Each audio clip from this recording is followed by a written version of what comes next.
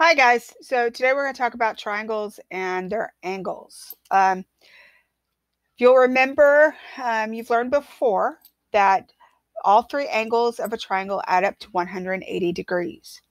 So if I take the measure of angle A plus the measure of angle B plus the measure of angle C, I'm going to equal 180 degrees. Okay. We've got a couple of special triangles that have a certain relationship within that 180 degrees. We have right triangles where one of those angles is always 90 degrees. That right angle is always going to be 90 degrees. A and C will be, each of them less than 90 degrees. But A and C will add up to 90 degrees. Because if we take out that one 90-degree angle from the 180, we're left with 90 degrees. So if we take the two unknown angles, add them up, we end up with 90 degrees. The second special triangle that we want to talk about a little bit is the isosceles triangle. The isosceles triangle always have two angles that are equal. They're always going to be the same, those two angles. Those are your base angles. Base angles are always the same. And then the third angle is your vertex angle. So if you know your vertex angle, you could subtract that from 180, divide that by 2, and that's your two base angles. Okay. Let's look at a couple of examples. So example 1, we have angle A is 110 degrees. Angle B and C are both x degrees. So this is an isosceles triangle. If I were to add up my three angles, I have 110 plus x is going to equal 180. Okay, this is angle A, angle B, and angle C. Okay. I'm going to put these two together. So I have 110 plus 2x equals 180. At this point, we're just solving an equation.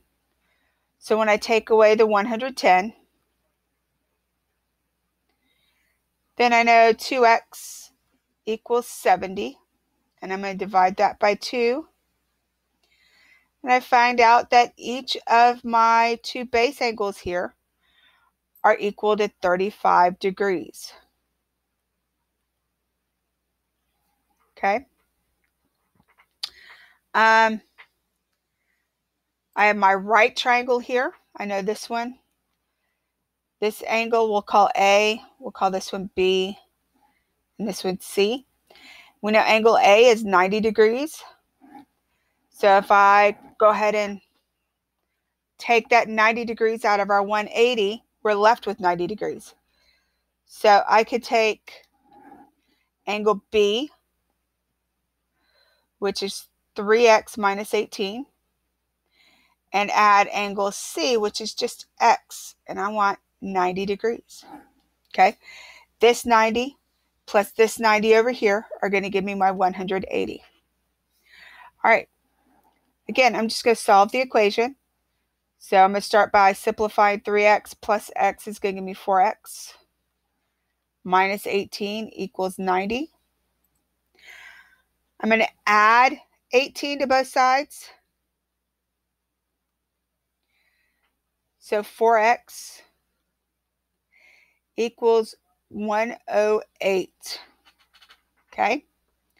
And then when I divide that by 4, I find out that x equals 27. Okay.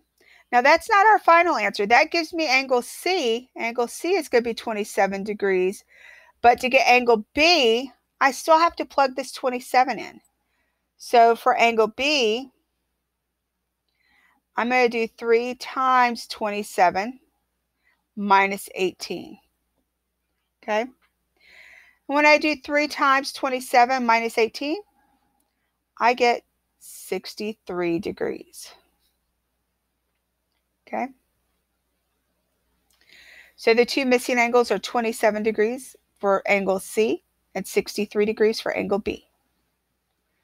Okay. Now, the next example is a word problem example. So we have to read some information first, and the information we have tells us that an isosceles triangle has a vertex angle of 3 times the measure of the base angles. We need to find the measure of all the angles. I like to draw them out if they're not already drawn for me. So I'm going to draw out just a rough sketch of a triangle. And my two base angles are each going to be x degrees because I don't know what they are. And my vertex angle is going to be 3x degrees because it said it was 3 times the measure of the base angles. So I'm going to go ahead and label these just for my own benefit. And I know I'm doing A plus B plus C. I'm adding each of the angles. So A is 3x, B is x, C is x, and they all have to equal 180 degrees. So 3x plus x gives me 5x equals 180.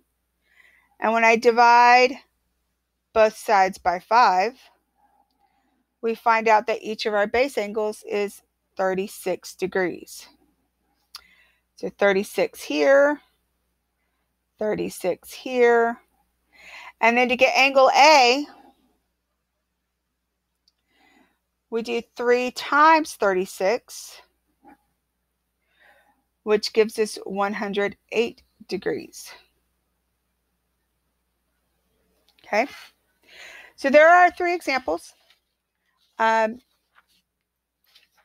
this point, make sure you've copied all the examples down. You can go back and rewind the video if you need to, and replay the parts that you need to replay. I will talk to you later. Bye, guys.